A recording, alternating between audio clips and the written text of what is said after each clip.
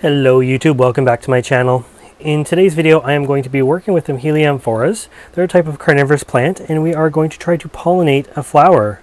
So it is a little bit of a difficult technique, more so than some other plants, and you can see before you all my Heliamphoras. And if I turn this way, we will get the flower in focus here. So that is a Heliamphora flower. It's been open for 1 day now. It was fully open like this yesterday, and so today is sort of the second day it's open. Now, in order to know how to pollinate a Heliamphora, you have to know a few things about these guys first.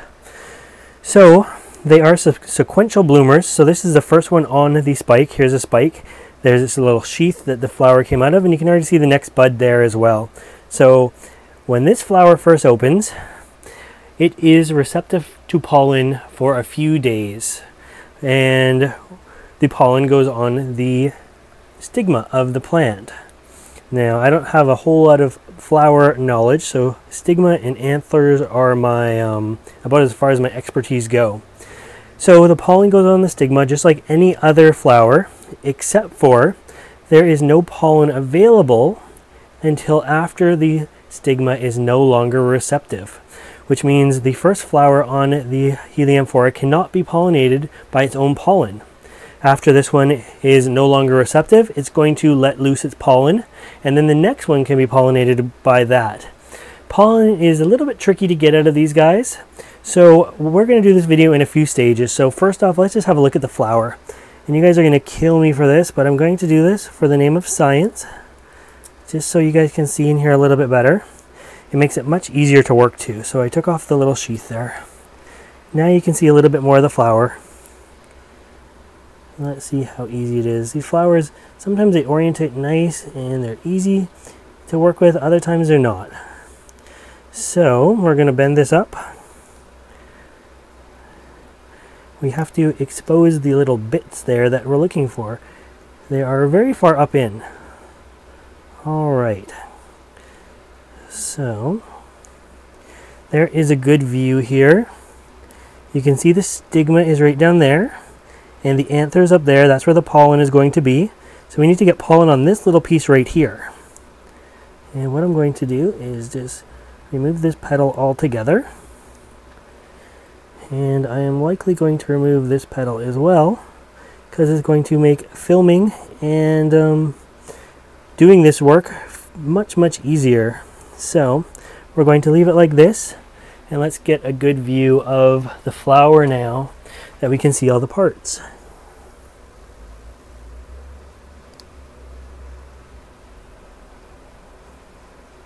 There we go, so we can see what we're working with there. And what we have to do next is get some pollen. So I can't get it from this flower because it hasn't produced pollen yet. These things will go kind of a yellowy color when you can. So let me adjust the camera. We're going to have to go to a different flower, and we're going to have to get some pollen. Okay, it took some real maneuvering to get this guy in focus because it's just so bright in here. I hung a towel behind the plant, and so we just have the anthers and the stigma left. All the petals have been removed, so you can see this easily. And if you look really close at the stigma, I'm not sure if you're going to be able to see it, but it's actually got a black dot on the end. It's not white anymore, which means this one is hopefully pollinated. Unpollinated stigmas are still the same color as the actual stigma itself, that sort of creamy tan color. Alright, and I want this in perfect focus if I can. We need two tools for this. One is a glass jar to catch the pollen, just like so. Mine's a little bit overkill. The other is a tuning fork, because in the wild these guys get pollinated by insects like bees. And it's actually, the pollen is inside these little sacs here, and in order to release it, you need to get a frequency of the bee's wings sort of beating next to it or on it, and it's going to release the pollen. So what I'm going to do is tap my tuning fork, put this underneath, and touch it to it, and hopefully you will get a shot and you will be able to see the pollen. These plants have very tiny amounts of pollen, but this will still give you an idea of what it's going to look like, even if you can't see the pollen.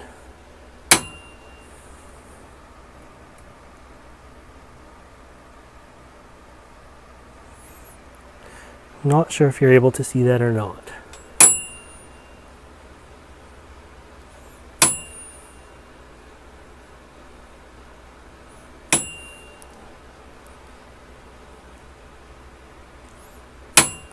And so the tiniest little bits of pollen is falling out of this.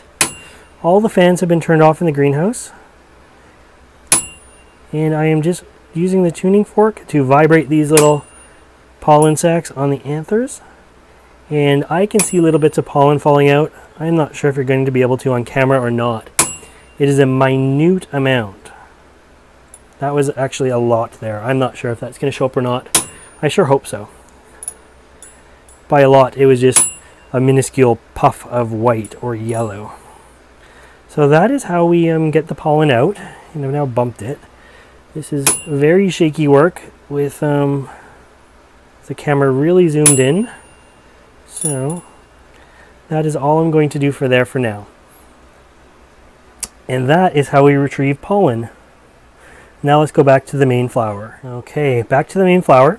So hopefully this is going to pollinate today. If it doesn't, I need to try again tomorrow. And ideally you want to try twice a day, every day, until you see the stigma has gone black. And then I even do it another day or so after that. So I'm going to try to point this up so you can see the color of the stigma now. It is exact same color all the way along and down. And what I'm going to do, I have been collecting pollen for a while in here. So you'll be able to see pollen in the bottom of that jar. I collect with every flower that opens, I collect the pollen. And so that's what I've got. You can see even some marks from the paintbrush from other flower pollinations. So this is all Heliamphora minor pollen. I'm just opening the jar off camera. I have got my paintbrush here for pollinating. I actually took a razor blade and cut about half the bristles off of it. And then I actually took, it was white bristles. Then I took a Jiffy marker and a permanent Jiffy marker and painted the bristles black so I could see them. In a perfect world, just grab yourself a black paintbrush. So we will dip it in. See if we can get a shot of this.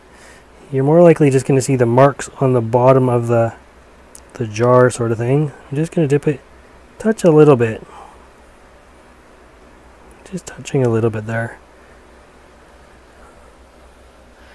Now I can see it on the end of the paintbrush.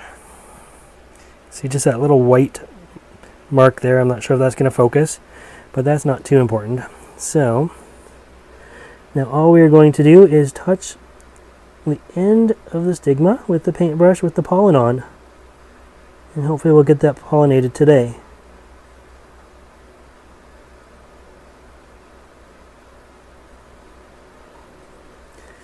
And if it is successfully pollinated,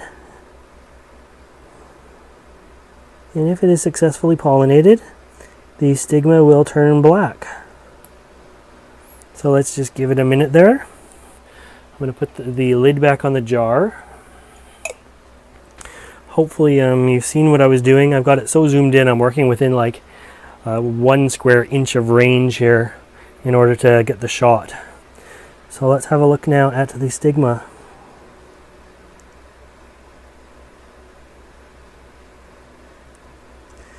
And I can see that there is the slightest bit of color starting on this stigma now.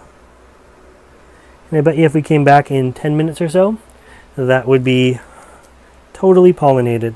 I'm just going to go for another dip in here of pollen.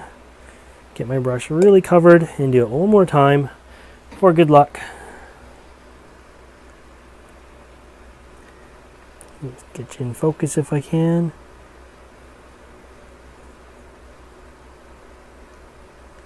There we go. Ever so delicately. We're just painting the end of the stigma there. Now I can see it already. This has been a successful pollination.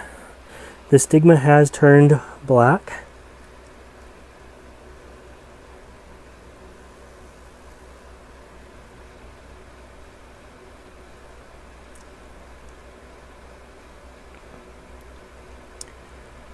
But I don't know if you'll be able to really see it on camera.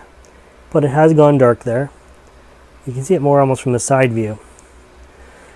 So anyways, let's zoom you back out because that's like max zoomed in.